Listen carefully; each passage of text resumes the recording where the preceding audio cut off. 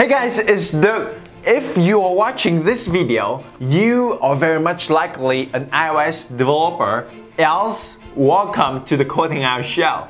Now, have you ever wondered, can you do that the same thing, the if you are, else you are something, with the computer, with Swift, with iOS development? Yeah, you can. That's what we call if-else statement. That's what we call control flow in programming. It means that you have two flow of logic. You have if something is true, then something happens. Else, something else happens. So it means that if that thing is false, then you can skip around. You can continue the flow of your program differently. If you put this in the context of your program, you have so much more logic, so much more control, and that's what we will talk about in this video, if-else statement. Let's jump into this demo. I have several things I want to share with you about if-else statement, and also I have my invitation for you to my new online iOS workshop for free. I will want you to teach you how to build an iOS app, how to program in Swift. Let's talk about that after this demo. Let's go into Xcode, learn about if-else statement. Alright my friend, bust out Xcode now, create a new playground, and we'll call this if-else statement.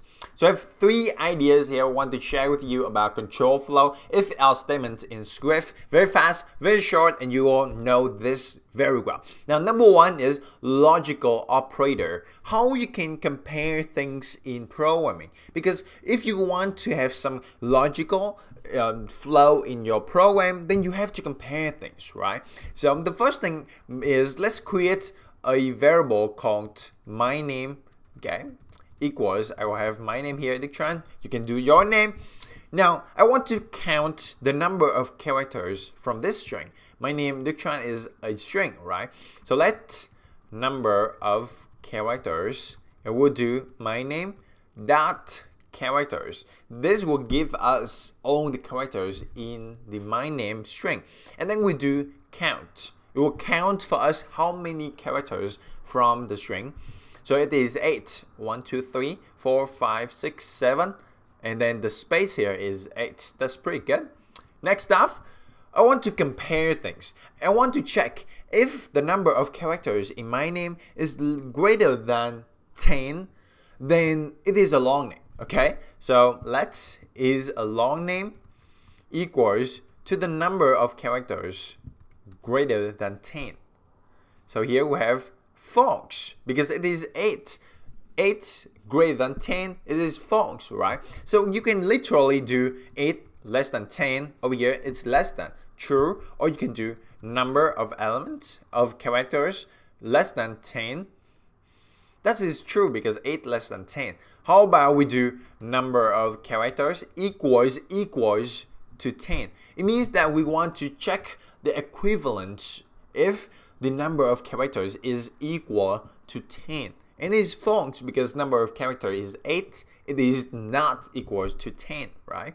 Now, the next thing is some operators, logical operator that we also have is you can do true and true is true.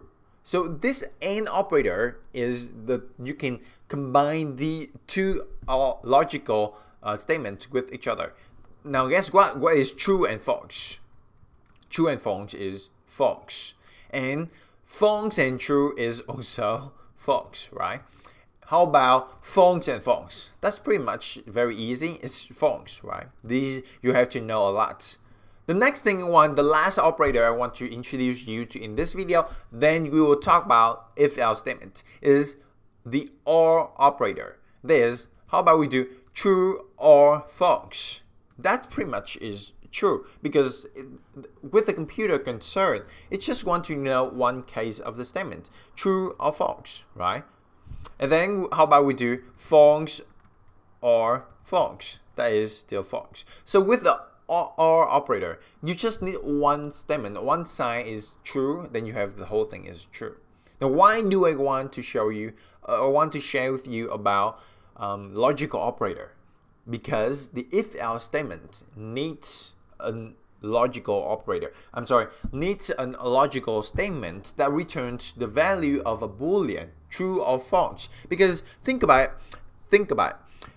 In the first sentence of this video, I says, if you are something, then you do something, else something else, right? So that if statement right there, it must have a boolean value, true or false. So in order to do this, let's say I want to do something very simple. If 5 is less than 10, then I will print out Swift is pretty damn smart. Okay. If 5 is less than 10, then we'll print out Swift is pretty damn smart. It says Swift is pretty damn smart because 5 is less than 10. So what happens is 5 less than 10 over here, 5 less than 10 is true, right? So if this thing is true, this statement is true, then it will execute whatever the code inside here. This curly braces, it denotes a chunk of code that you can write in. And now you can have several lines of code in here. Swifty something. Swiftify, if I know that's a word. So it will execute Swiftify also. But it skip out this else statement because if we print Swift is so dumb. Okay, what I'm referring to is this programming language Swift, not someone named Swift. Okay, so Swift is so dumb, but it doesn't print that out because it says never get executed because 5 is less than 10. Okay, now if we do another one, let's say we have the number of characters over here, right? So we want to check if the number of characters is greater than 10. Then I want to print out something like, let's print out, you have a long name, right? Otherwise, we want to print the name is average. Okay, and let's see what it prints out. The number of characters right now is 8, right? It is not greater than 10, so it's false. Then it will skip out this thing and it prints out the name is average, and you see over here. If I change it over there, number of elements of characters is 11. Okay, I think that we have to change the number of characters into a var here so that we can change it over there. Then it says you have a long name because 11 is greater than 10. Right? Does it make sense? Alright, so the last example, let's have a more advanced example, is how about we create a grocery list. And this is an array. I hope that you already knows about array in Swift. What it does is basically a list of elements, and we denote it with the quote 2 brackets like this. Inside here are a list of things. We have something like broccoli, if you like broccoli. We have noodles. We have beef. I love beef. We have chicken. Yeah, chicken is awesome. And then we have, maybe that's it. Maybe spinach. Spinach is awesome too. Okay. Now, let's say we want to have a new item that is lettuce. Lettuce. I hope I spelled it right. Okay. Lettuce. Now, we can add these things, this lettuce inside. We want to add this inside the grocery list using something like grocery.append the new item, right? But we want to check first. We want to make sure if the grocery list already contains the new item or not. So we can do something like grocery list dot contains, press enter, and then new item. So it means that we want to check if the grocery list contains the new item. And it says here false because all of these elements here, there's no element called lettuce, right? Now, because this contains method here, it is returned false, then we can put that in the conditional statement of the if clause, right? So let's do if the grocery list contains the new item, then we want to print out you already added the item to the list.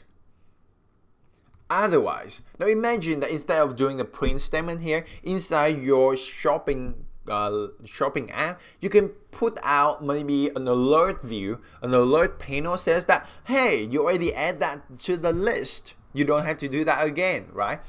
Then else statement here, we will do, because it hasn't been added to the list, then we'll do grocery list dot append new item. Okay, new item. And how about we want to print out, let's print another thing cooler called item added, your new shopping list. It is something like string interpolation here. Inside here we'll go for grocery list. And then let's see, it doesn't contain right fonts, then it should append us, and then it prints out this thing. Let's quit it. Alright, it says item added, your new item is broccoli, and then we have lettuce over here. And look what happened if I change lettuce here into noodles. And it says you already added the item to the list.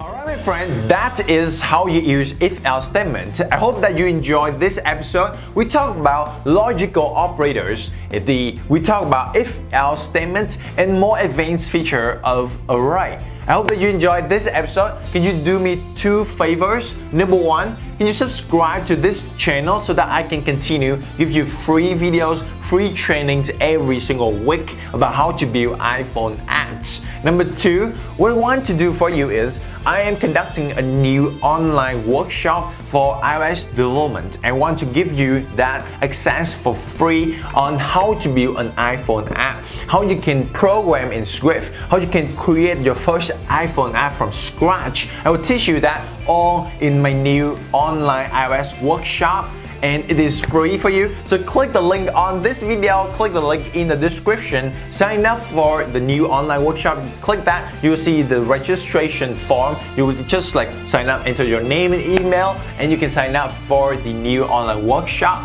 I hope that I see you there in the workshop. Until then, go out there every single day of your life, learn new things, craft your ideas, and contribute to the world.